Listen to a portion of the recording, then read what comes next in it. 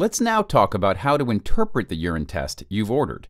We'll start with a discussion of how the different substances are metabolized, since this will impact what we find in the urine. In this Med Mastery lesson, we will focus specifically on opioids, benzodiazepines, and cocaine in the urine. Let's begin with opioids. Imagine a patient found unconscious at home with a needle in her arm. EMS arrives, and they successfully arouse her with naloxone. She's brought to the emergency room, where she eventually provides a urine sample. But lo and behold, the urine opiate screen is negative. Well, we just used an opioid antagonist, naloxone, to successfully wake her up. So how is it possible that there aren't any opiates in the urine? This will require understanding the difference between opioids and opiates. An opioid is defined as any substance that binds to an opioid receptor. There are three broad classes of opioids: naturally occurring opiates, semi-synthetic opioids, and purely synthetic opioids. As their name suggests, naturally occurring opiates are opioids that are found in nature. You don't need to make them in a lab. They come from the poppy plant.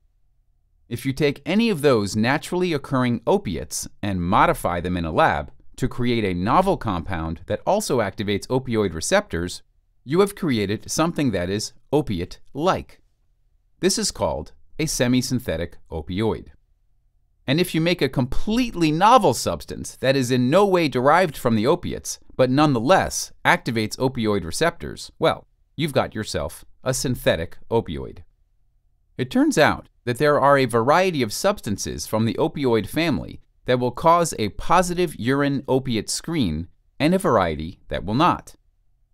If we compile a list of all the different opioids and their tendency to trigger the opiate screen, it can become somewhat of a word salad.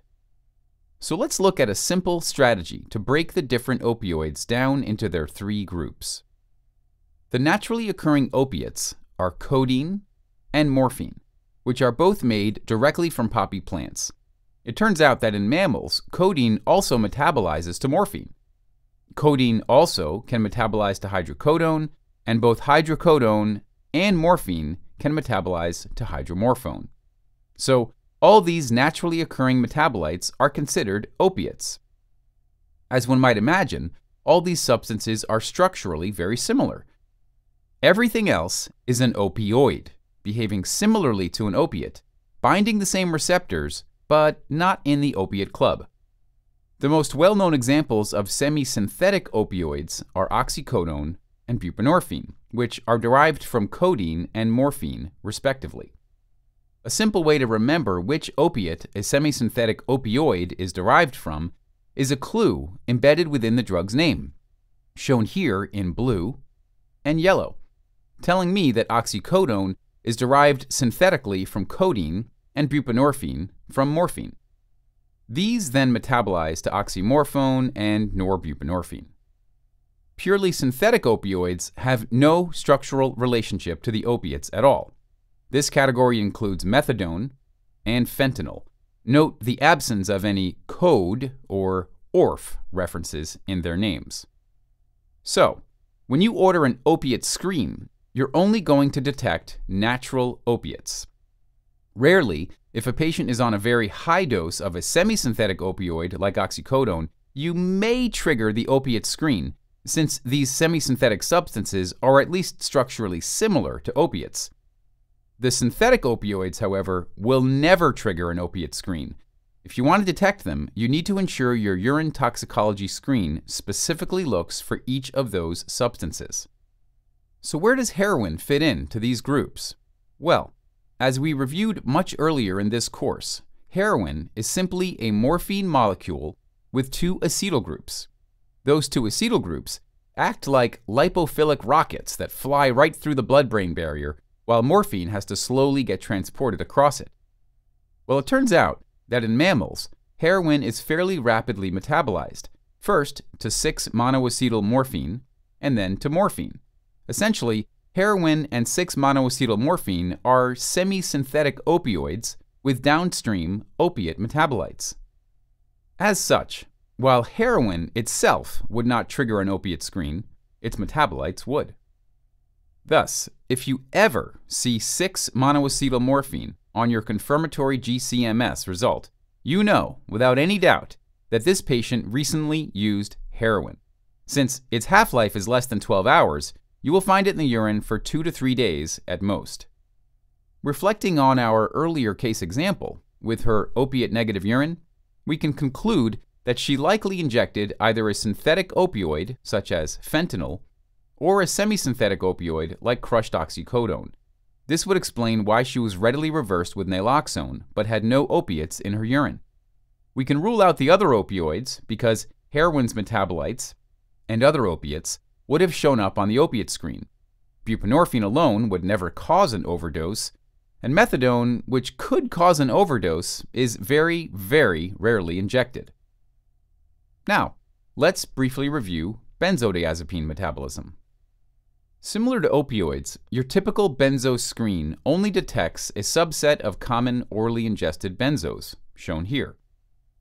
Depending upon your lab, other benzos, including clonazepam, alprazolam, and lorazepam, might not be detected on a benzo screen, except at very high doses, and may require you to order a benzo-specific confirmatory test, which will provide detailed quantitative data on various benzos and their metabolites. This will be extremely useful when you are prescribing one benzo, but you're concerned the patient may be taking additional illicit benzos. After opioids and benzos, I want to briefly touch on one of the stimulants, cocaine. Cocaine has a single metabolite, and the only point to mention here is that a routine urine drug screen very, very rarely yields false positives for cocaine. This is one of the only screening results that genuinely reflects what is in the urine. That is, if it's positive, you can be quite confident that cocaine is in the urine. It typically is detected for up to 4 days since last use. When interpreting urine toxicology screens, we must consider the elimination half-life of the drug in question. And this brings us back to an earlier section on pharmacokinetics. Opioids and benzodiazepines, for example, undergo metabolism in the liver and elimination via the kidney, at the same time that they are being absorbed and distributed throughout the body. The rate at which these processes occur depends upon the individual patient's liver and kidney, and of course the drug itself. The elimination half-life is the time it takes for the drug to fall from the peak blood concentration, Cmax, to half of that concentration, C1/2.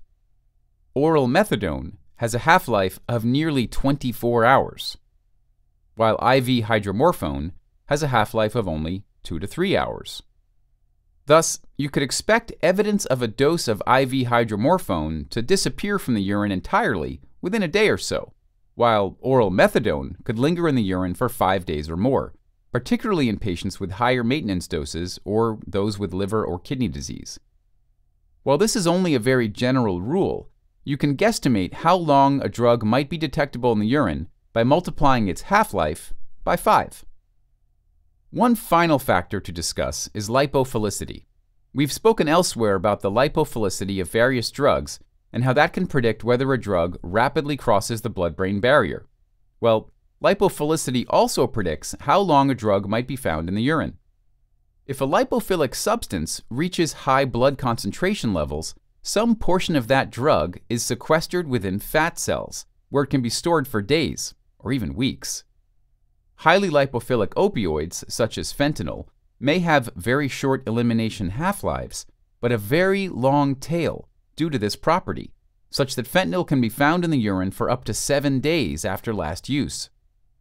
Similarly, THC, the primary active ingredient in cannabis, is another highly lipophilic compound that can be found in the urine of heavy daily users several weeks after last use. So I hope you liked this video. Absolutely make sure to check out the course this video was taken from and to register for a free trial account which will give you access to selected chapters of the course. If you want to learn how MedMastery can help you become a great clinician, make sure to watch the About MedMastery video.